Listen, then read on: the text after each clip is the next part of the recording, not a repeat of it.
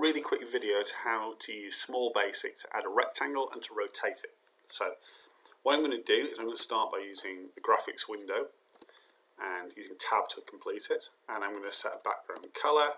I'm going to say that I want the background colour to be green for no particular reason, just to show I can do it.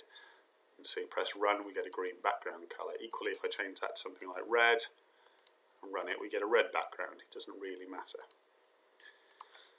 The easiest way to make a rectangle is to use graphics window and then either use the rectangle option or to use the fill rectangle. I'm going to use the fill rectangle this time.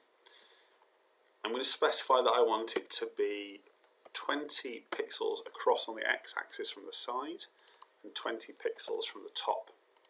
I want the width to be 500 pixels and I want the height to be 200 pixels. And if I press run, we've still got the red background. We've now got a blue rectangle on the background. And obviously if I change things like the x-axis position here to something like 100, press run, you'll see it moves across the screen. And equally if I change it there, it will move down the screen. Okay? But that doesn't work very well if we want to rotate it, because this is a fixed position. So instead of using that, we're going to create a new shape, and I'm going to call it my rectangle. It's a variable. And within my rectangle, I'm going to say that I want shapes. And what I want it to be is I want to add a rectangle.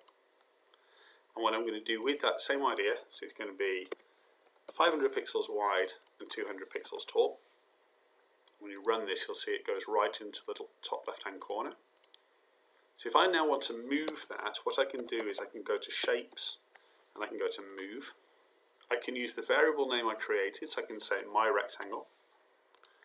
And I can do the same thing I did before. I can set it so it's 100 pixels from the x-axis and 50 pixels down on the y-axis. And press run. You'll see it's now moved.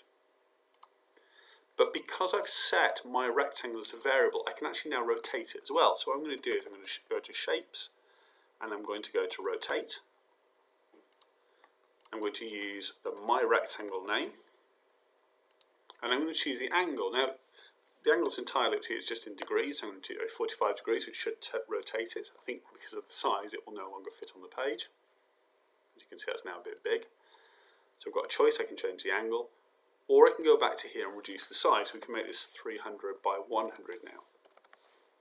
If I press run, you'll see it's gone down.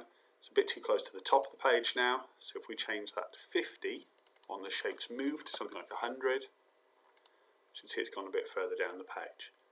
And equally, if I change these rotations, if I change it to 90, we should see it's turned around 90. Okay, if I turn it to something like 120, turn around 120 degrees. So it's quite an easy one to do, and it allows us then to add shapes at different angles and potentially to make our own drawings as well. The My Rectangle name is not special, it's just a variable. So as long as it matches the instructions in the shape ones, we can change it to whatever we like, but we should try and make it something that makes sense, and Bob doesn't and My Rectangle does.